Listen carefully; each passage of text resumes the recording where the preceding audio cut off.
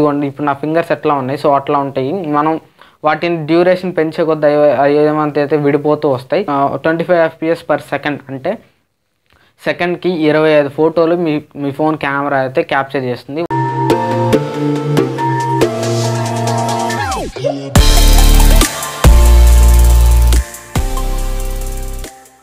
Friends ఇప్పుడు వచ్చే maximum number of ఫోన్స్లో మనం అయితే స్లో మోషన్ వీడియోస్ అయితే రికార్డ్ చేయగలము. సో స్లో మోషన్ వీడియోస్ ఫోన్లో కేపబుల్ లేకపోయినా కానీ మనం వీడియోస్ని యాప్స్ ద్వారా కానీ వీడియో ఎడిటర్స్ ద్వారా కానీ స్లోగా చేసి మనం స్లో మోషన్ వీడియో అయితే చూడగలము. సో ఇప్పుడు ఎప్పుడైనా ఆలోచించారా అసలు ఈ స్లో మోషన్ వీడియో ఎలా వర్క్ అవుతుంది? అండ్ కొన్ని ఫోన్స్లో స్లో మోషన్ వీడియో వచ్చేసరికి సూపర్ క్లారిటీతో వస్తుంది. అండ్ కొన్ని ఫోన్స్లో వచ్చేసరికి ఫుల్ నాయిస్ తోటి జిట్టరీగా వస్తుంది. ఎవరికాదు ఏదో లైన్స్ వచ్చినట్టు వస్తుంది.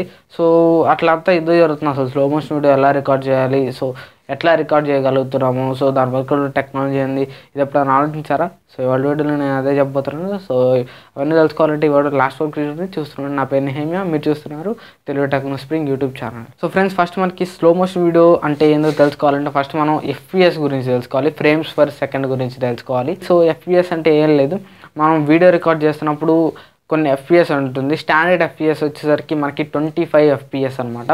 25 FPS అంటే మనకి సెకండ్కి మనం వీడియో రికార్డ్ చేసినప్పుడు సెకండ్స్ టైమింగ్ పడుతుంటాయి కదా.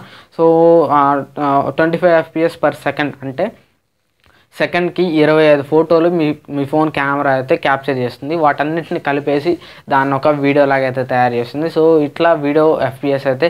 సో ఇప్పుడు మనం FPS గురించి తెలుసుకున్నాం కదా. సో ఇప్పుడు మనం వీడియో ఎలా స్లో అవుతుంది, ఎలా స్లో మోషన్ చేయాలి అంటే మనకి ఏదైనా ఫ్లాగ్షిప్ ఫోన్స్లో కానివ్వండి, ఏదైనా స్లో మోషన్ రికార్డింగ్ క్యాపబిలిటీ ఉన్న వీడియోస్లో ఫోన్స్లో కానివ్వండి, మనకి slow motion video at 720p 240 FPS so ఇట్లా మెన్షన్ చేస్తూ ఉంటారు.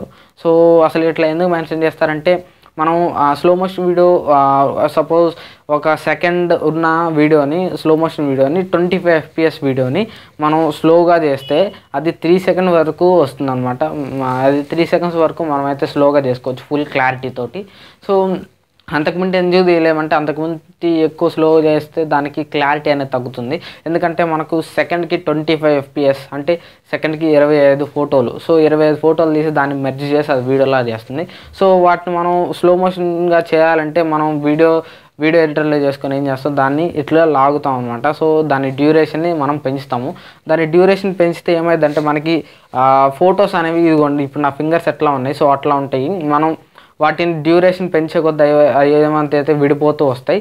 సో ఇందుకని 25 FPSలో అయితే కొంచెం మనకి ఇది క్లారిటీ అయితే తగ్గుతుంది. సో ఇప్పుడు స్లో మోషన్ వీడియోస్ రికార్డ్ చేసే వాళ్ళు ఏం చేయాలంటే మ్యాక్సిమం హయ్యర్ ఫ్రేమ్ రేట్ పెట్టుకోవాలి. హయ్యర్ ఫ్రేమ్ రేట్ పెట్టుకుంటే ఏమైందంటే సో ఇట్లా గ్యాప్ వచ్చిందని చెప్పాం కదా. సో అట్లాగే 25 FPSలో అయితే ఇంత గ్యాప్ ఉంది కదా. సో అదే మనం 50 FPS పెట్టుకుంటే సో మిగతా 25 FPS వచ్చి వీటిలో మెర్జ్ అవుతాయి. అప్పుడు ఇంకా మనం స్లో మోషన్ అయితే ఇంక్రీజ్ చేసుకోవచ్చు. సో ఇట్లా మనకి FPS పెరుగుతూ పోయేలోకి అంత స్లో మోషన్ మనకు వస్తుంది. సో ఇప్పుడు 720p 960 FPSలో వచ్చినంత స్లో మోషన్ వీడియో 720p 240 FPSలో కానీ లేదంటే 120 FPSలో కానీ రావు. మనకి మ్యాక్సిమం కెమెరాస్ అయితే 60 frames per second 120 frames per secondsలో అయితే రికార్డ్ చేయగలవు. ఇప్పుడు మనం ఫోన్ కెమెరాస్ కూడా ఫ్లాగ్షిప్ కెమెరాస్ చూస్తే 120 frames per secondలో రికార్డ్ చేయగలవు. సో ఇట్లా ఫ్రేమ్ రేట్ మనకి ఎక్కువ అయ్యే కొద్ది మనం అయితే స్లో మోషన్ వీడియో అయితే ఎక్కువ చేసుకోవచ్చు. సో క్లారిటీ కూడా అదే ఇంపార్టెంట్ అనమాట. ఫ్రేమ్ రేట్ ఎక్కువ ఉంటే మనకి క్లారిటీ కూడా అదే వస్తుంది అనమాట. ఫ్రేమ్ రేట్ ఎంత ఎక్కువ ఉంటే స్లో మోషన్ వీడియో అంత క్లారిటీగా వస్తుంది అనమాట. సో దాన్ని బట్టి రెజల్యూషన్ కూడా బేస్ అయి ఉంటుంది అనమాట.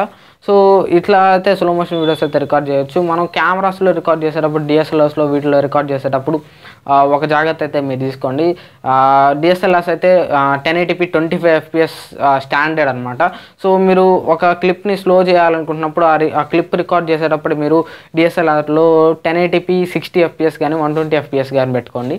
సో 60 FPS కానీ 120 FPS కానీ పెట్టుకున్న తర్వాత మీరు వీడియో రికార్డ్ చేసేటప్పుడు మాన్యువల్ సెట్టింగ్స్లో ఒకవేళ మీరు 60 FPS పెడితే ఫ్రేమ్ రేట్ దానికి డబుల్ పెట్టండి, అంటే 120 FPS పెట్టండి. లేదంటే మీరు ఒకవేళ దానిలో 120 FPS పెట్టారనుకోండి, ఫ్రేమ్ రేట్ వచ్చేసరికి 240 FPS పెట్టాలి. సో ఇట్లా వస్తే మీకు స్లో మోషన్ వీడియో అనేది క్లియర్గా మంచిగా వస్తుంది, మంచి క్వాలిటీతో వస్తుంది. సో ఈ వీడియో మీకు నచ్చింది అనుకుంటున్నాను. ఈ వీడియోలో నేను స్లో మోషన్ వీడియో టెక్నాలజీ గురించి నాకు తెలిసినంత ఇన్ఫర్మేషన్ మీకు అందించాను అనుకుంటున్నాను. ఈ వీడియో మీకు నచ్చిందని ఆశిస్తున్నాను. ఈ వీడియో మీకు నచ్చితే లైక్ బటన్ ప్రెస్ చేయండి. అట్లాగే ఇటువంటి టెక్నాలజీ సంబంధించిన ఇన్ఫర్మేషన్ మీకు ఇంకా కావాలంటే కింద రెడ్ కలర్ చిన్న సబ్స్క్రైబ్ అని బటన్ కనపడుతుంది, దాన్ని క్లిక్ చేసి మీరు ఛానల్ సబ్స్క్రైబ్ చేసుకొని పక్కన బెల్ ఐకాన్ కూడా యాక్టివేట్ చేసుకోండి. సో మర్చిపోకుండా ఈ వీడియోని మీ ఫ్రెండ్స్తో కూడా షేర్ చేయండి.